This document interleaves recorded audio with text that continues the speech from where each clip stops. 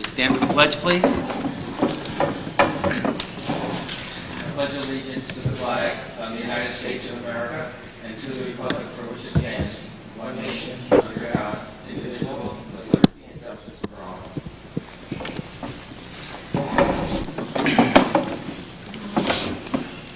I'd like to welcome everyone to the annual school district meeting. In anticipation of our budget for the 96-97 year, as you see by your agendas, we're going to review the budget with some overheads. We have some short overheads. If you have any questions at any time, just feel free to ask and interrupt us. It's going to be very informal. And with that, I'd like to ask Mr. DeGrandpré to go over the overheads and start. Sure. Thank you. Thank you, Mr. Koviak. I'd like to welcome everybody here this evening. My first duty this evening would be to read to you a letter from the Commissioner of Education, Richard P. Mills. As you conclude your deliberations for the 1996-97 academic year, you have faced challenges of enormous proportion. The delays in the adoptions of the federal budget and the state budget have caused school districts across our state to adopt spending plans based on many assumptions rather than the most accurate estimates of fiscal support. At the same time, the Board of Regents has continued to act upon my recommendations based upon the work of the State Education Department, educators, and citizens to raise standards and to encourage schools and students to meet these increased levels of achievement. Your districts are being challenged to increase your local capacity, to improve pupil performance, and to present to your residents more information about district schools and pupil achievement. You have heard about frameworks and assessment issues, and more recently about our specific proposals to challenge the vast majority of students to pursue a Regents-level program of study.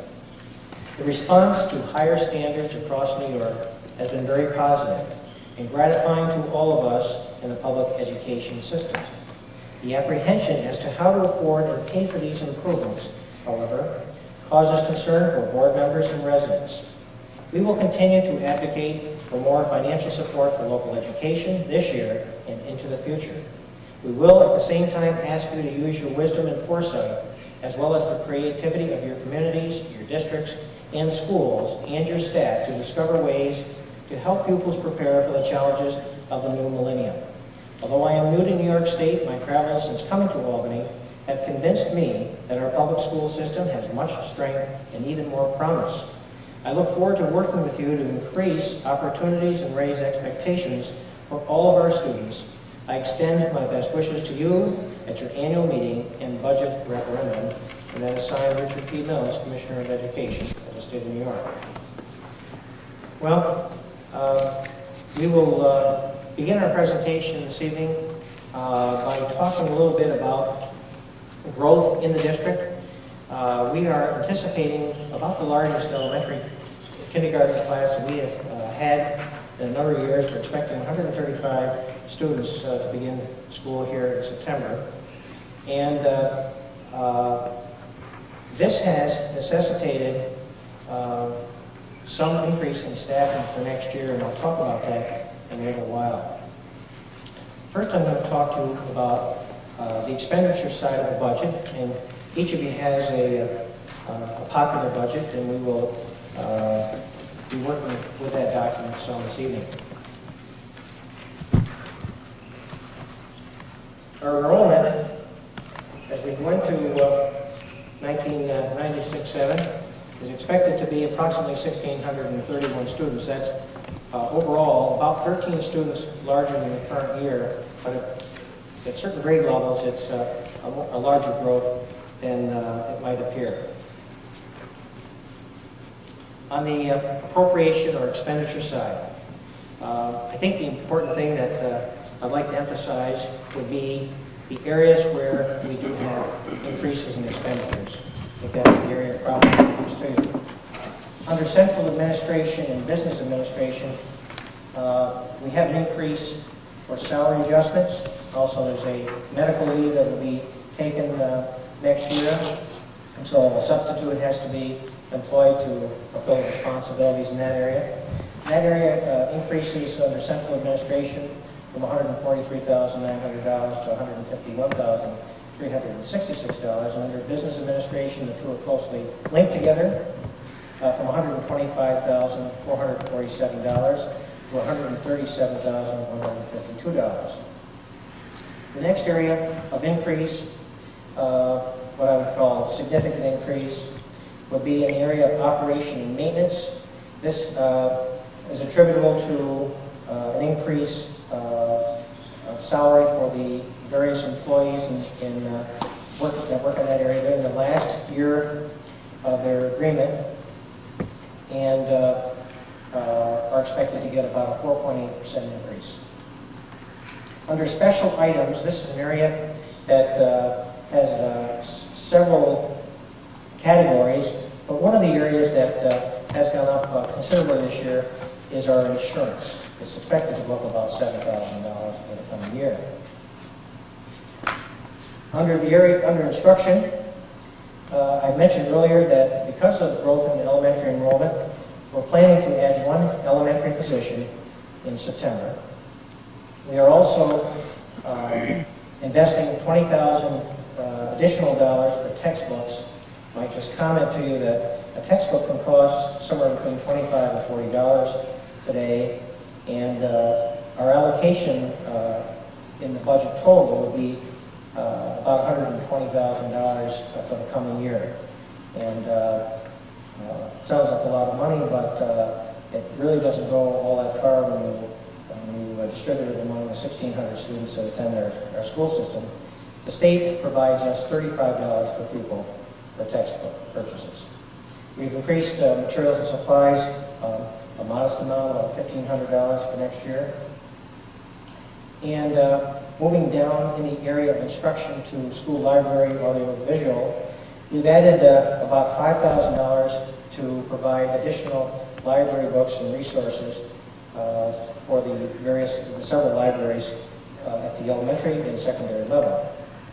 In the area of computers, we have added about $5,000 to the hardware budget to buy computers, and we are investing one period a day of teacher time to help with the instruction on the computer and also to do some troubleshooting. We had an incident in the library recently where one of the keys on the computer was touched and everything kind of shut down on that computer. You need to have somebody who's really good at troubleshooting and repairing those computers so that they can be up and online and used for instruction regularly.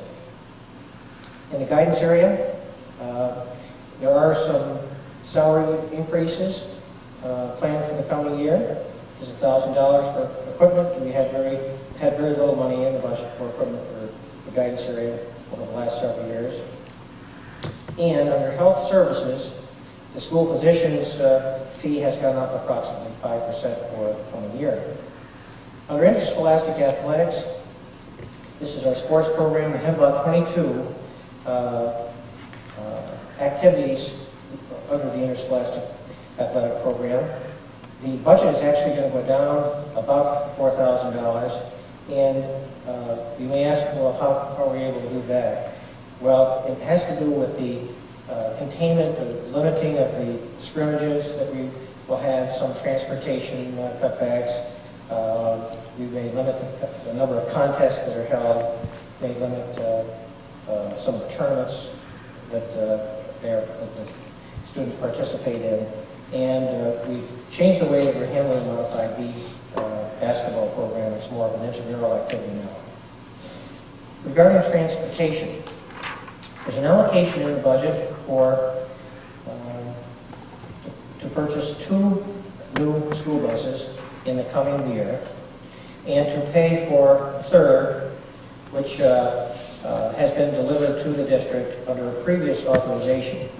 We are, for the first time in the coming year, going to be on a cash basis, if you will, regarding the purchase of school buses, and this will save the district a considerable sum of money over the next several years, not having to finance the buses, but rather including them in the budget and paying for them as we go.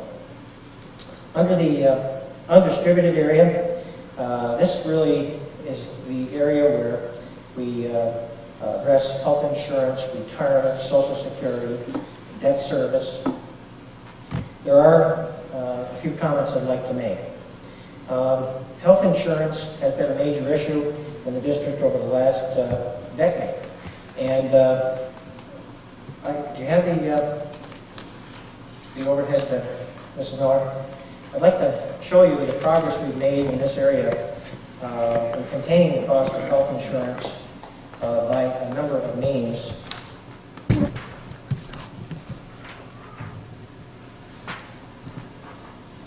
It's the column way over on the right that I'd like to point out. Over the last 8 or 10 years, you can note that some of the increases were double digits, 16%, 15%, 12%, 22%, 13%. If you'll notice the last 5 years, we have really been able to contain the increasing cost of health insurance. We participate in a consortium which includes all of the districts in the Clinton, Essex, Washington, Warren, BOCES. And through a number of steps that have been taken, we're making real progress in this area. As far as the debt service on the reconstruction program, the sum of money that will go into principal and interest in the coming year will increase over the current year.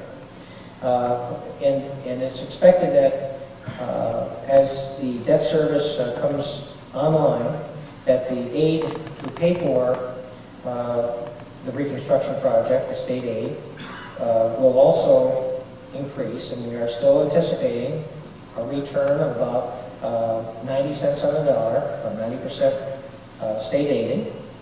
And having said that, I'd also like to mention, and there was an article in the Press Republican in the last couple of days to the effect that we are pleased with the results of the reconstruction program and the energy savings that have resulted. We do we are realizing about $100,000 savings in fuel and electricity costs as a result of the reconstruction program. Basically what that program was all about was the conversion of the senior high school, the building we're in now, from electricity to fuel oil. And the savings are significant. Now, I would also like to point out that I think at this point I'll move on to the revenues. Okay.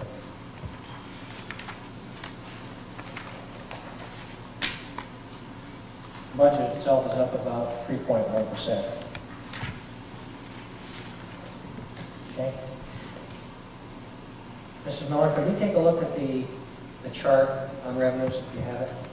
You get start with that.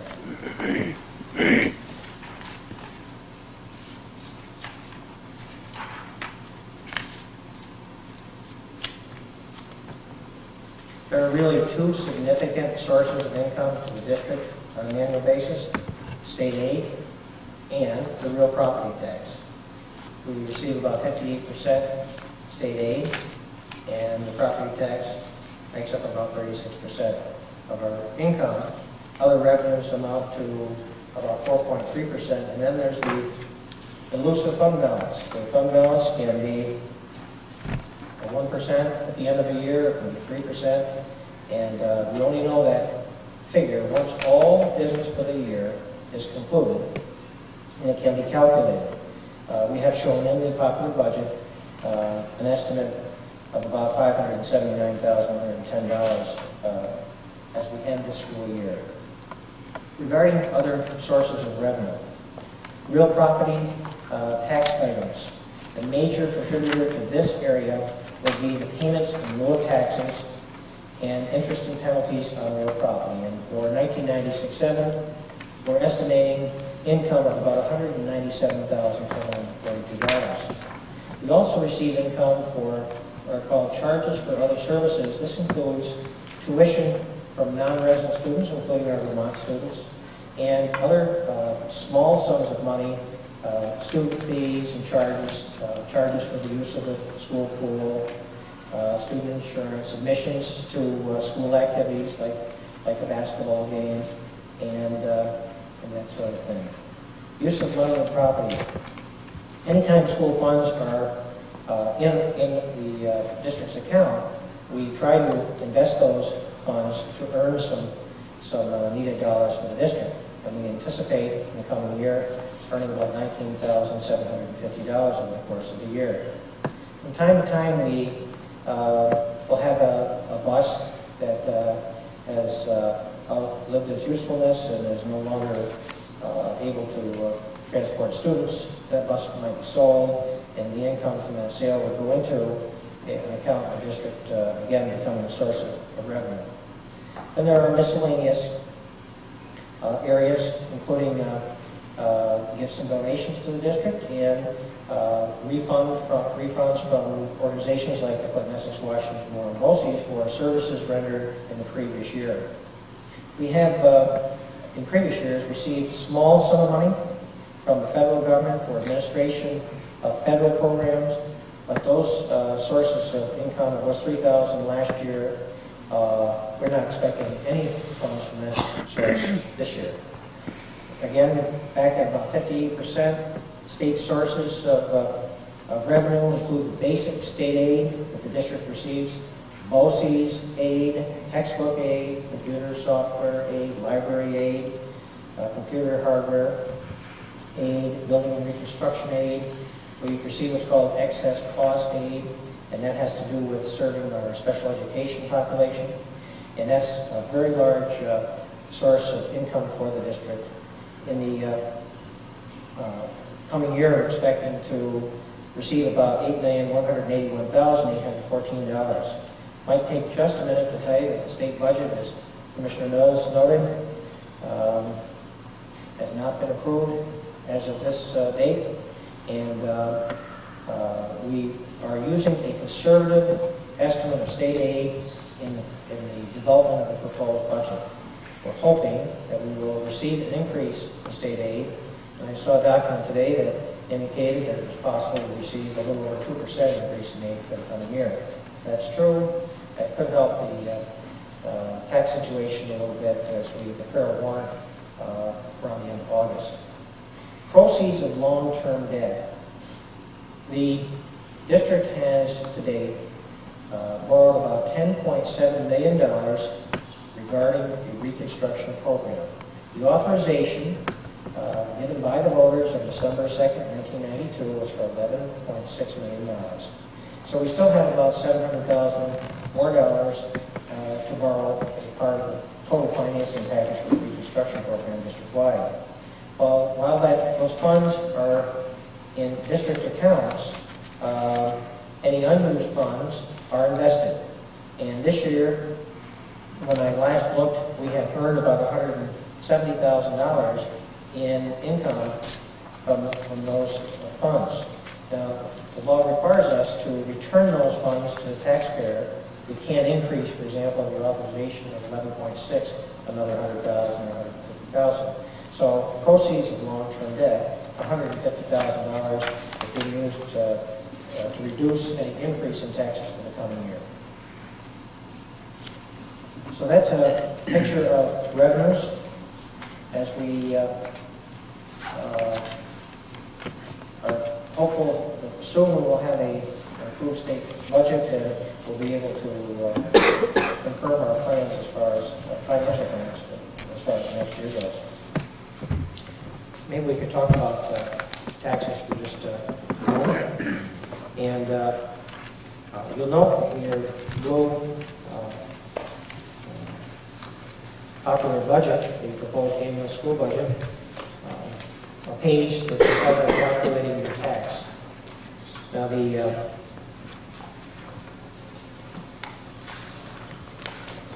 tax rates are estimated as follows for the coming year. In Altona, the current year is $22.27. It's estimated to be $18.16 In Champlain, current year's tax rate is $19.26. It's estimated to be $17.72 for the coming year. In Chazy, the current rate is $18.92. It's estimated to be $19.09 in the coming year. Morris, it's currently $19.18. and it's estimated to be 1803 to 96.7. It's really important that I mention to you that these estimated tax rates are subject to change due to one or more of the following reasons: modification of the state equalization rates, change in property assessments, projected fund balance available after June 30th, and the amount of state aid actually received by the district during the 96-7 school year. And if you take a look at this chart, you could take your own assessment and compute your tax rate by means of using the chart. I do have a little information I'd like to share with you about the impact of the assessments throughout the district. Would you have that form would you have that on the overhead, Ms. Miller? Assessments, equalization rates, full value. If we could move over to the left, you'll note the 4 towns in the school district, parts of the town or all the town. And what you see 2 lines for each town. You see the current year's assessment, for example, in Altoona at $1,206,878, and the estimated assessment for the coming year, $1,569,792. So you see there's an increase in Altoona. In Champlain, the increase, and I'll just simplify this by saying went from $178 million to $210 million. In Chazy, quite a substantial increase in assessments from $12,500,000 to $17 million. In Morris, from $59,400,000 to $67 million.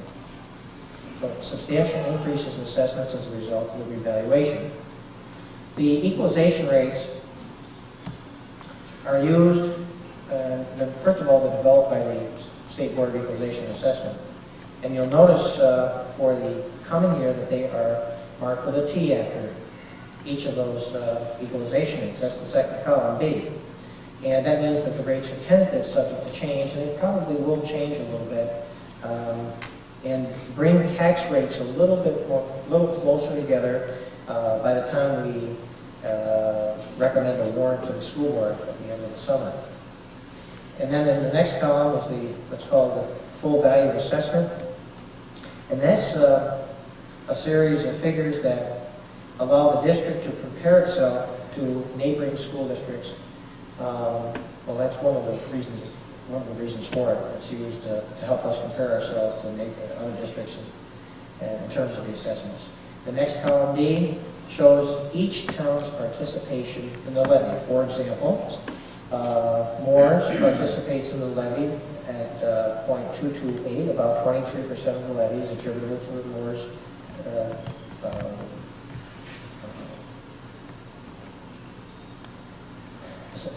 Morris assessments. Altoona is a very small part of the levy. Champlain, about 70% of the levy. And then in the following next column, it's the dollar amounts that are generated by each town as their contribution to the total levy. And then over to the right, you can see on column F, you can see the tax rates estimated for the coming year. Is there another column I can't see there? Yeah. Okay. In Altoona, the rate is down just a little bit. And $1.74 for the town of Champlain's decreased. The rate has decreased to $1.74. Jay-Z, it's gone up a little bit. Increased a bit. In Morris, the rate has decreased by $1.14. So, and the full value tax rate has increased 4.7% around the corner. If you look at the bottom of the form, this levy, this proposed budget includes $9,000 for each of the $3,000 for each of the 3 community libraries. And we noted in an earlier meeting that the amount stays the same unless the local library trustees request that the authorization be increased, and then it will be placed before the voters as a proposition for their consideration. If approved, then the amount would be increased to the amount requested.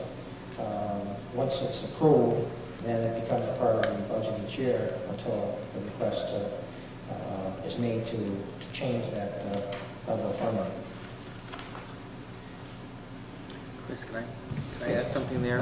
I guess this year was an extremely difficult year as trying to figure out if your tax rates are going to increase or decrease. Although the tax rate is decreasing because of the reassessments, taxes may be going up. So we did some calculations on the side, or I did some calculations on the side, and give or take a percent here with these calculations. If you live in the town of Champlain and your assessment increased 10% or less, your taxes should not increase. If your assessment went up 10% or less, your taxes should not increase. If you live in the town of Moores, if your assessment went up 8% or less, your taxes should not increase. We also got some information from the Real Property Office from Mr. Gagnon, and in the town of Champlain, with the numbers he had given us, about 25% of the people will be paying more school tax next year than they did this year. In the town of Moores, it's 21%. That's just based on the calculations that he had given us the information. Okay. I'm not going to read to you out of this document, but I think I've touched on several of the improvements for the coming year. We're hoping to increase the purchase of computers. We're adding one elementary staff member. The agricultural education program will have a modest growth from 4 students to 7 for next year. We're very, very excited about that. Increased allocation for textbooks, increased funding for library books, additional funding for materials and supplies, purchase of 2 school buses, and the continued implementation of the reconstruction program. We've also, haven't known it, but we have made a lot of cuts in preparing the proposed budget. Some of these matters cuts are small, but a number of them are significant, and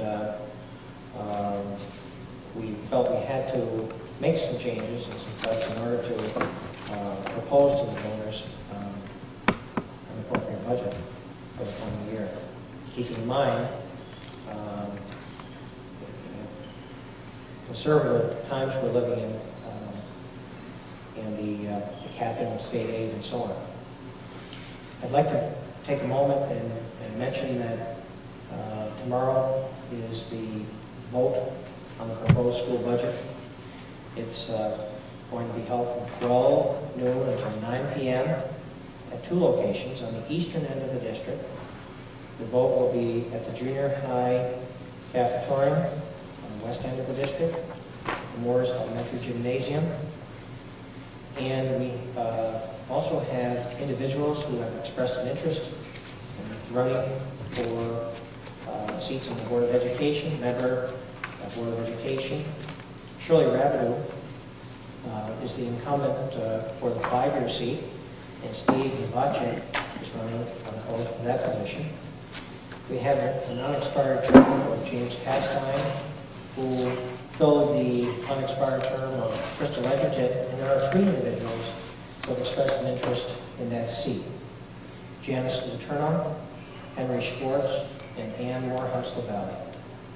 The qualifications to vote on the school budget and for a member of the Board of Education require that you be 18 years of age, a citizen of the United States, and a resident of the district for 30 days prior to the vote or election. I'd be happy to answer any questions that people in the audience have this evening at this time.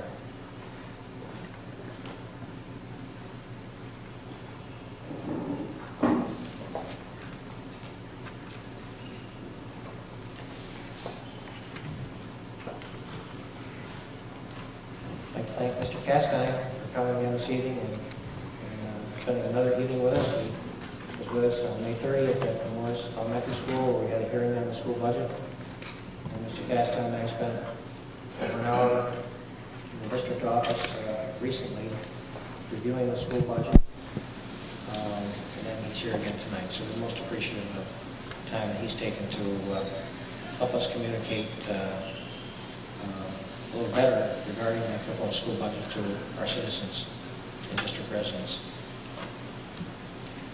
Mr. Kopiak, I'll turn the meeting back over to you, sir. I just want to again thank everybody for coming, and don't forget to vote tomorrow.